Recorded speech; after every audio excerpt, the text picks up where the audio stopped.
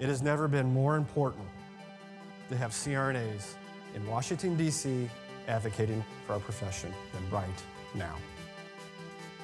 The goal here is to increase visibility of CRNAs as thought leaders. If you're not a consistent face on the Hill, people forget you. The level and caliber of people that attend this conference, I mean, this is, some of the most well-prepared students and CRNAs that you can come across. You excited to be a CRNA?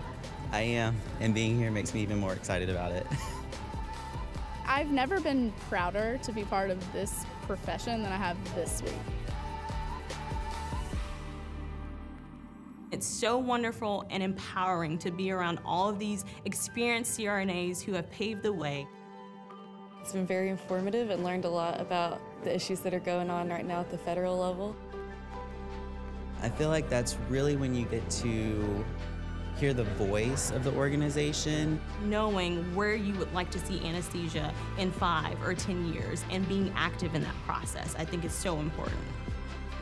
I feel like I know what I need to do to make a difference on Capitol Hill.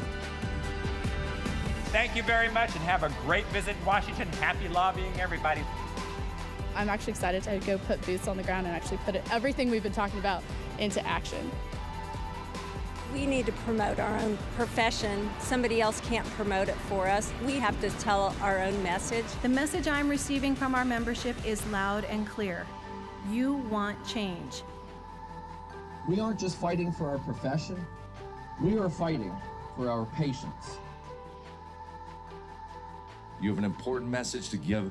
You all are ready to give it, so let's go do this. Come on. The value we bring to the system, wow, we're going to win that debate all day, every day.